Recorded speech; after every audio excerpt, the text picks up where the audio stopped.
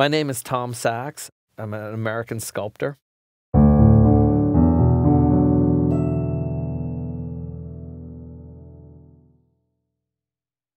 The more I build things, the more I develop different techniques and idiosyncrasies that I try to repeat that are in a way a reflection of me.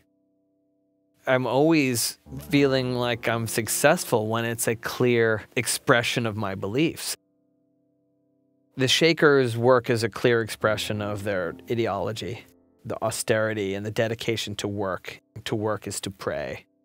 That's something that I live for. I don't take vacation. I consider them to be a waste of resources. The only true resource that we have as human beings is time. And look at every object in this space and imagine every object in your bedroom, and you see all the crap that you deal with.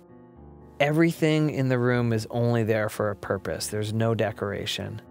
You hang your coat on a hook on the wall. You hang your chair on a hook on the wall. The bed, the wheels turn sideways so that you can move it to clean it.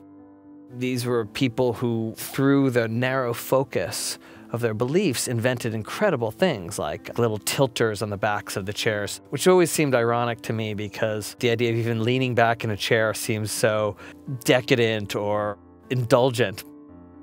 The materials of the Shakers is as brilliant an innovation as the designs.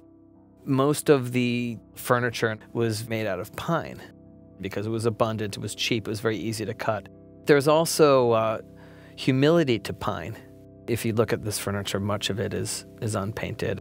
We have a saying in the studio, never paint a ladder. That's a rule because you can't see the cracks develop. It's also kind of, you never cover up your past, embrace your road.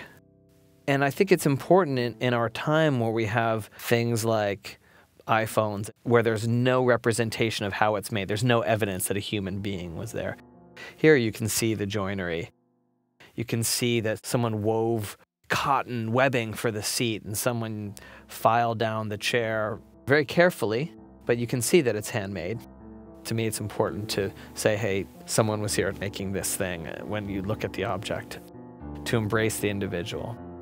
It's a very American idea, and it's interesting to say that in a sort of a communist society like the Shakers.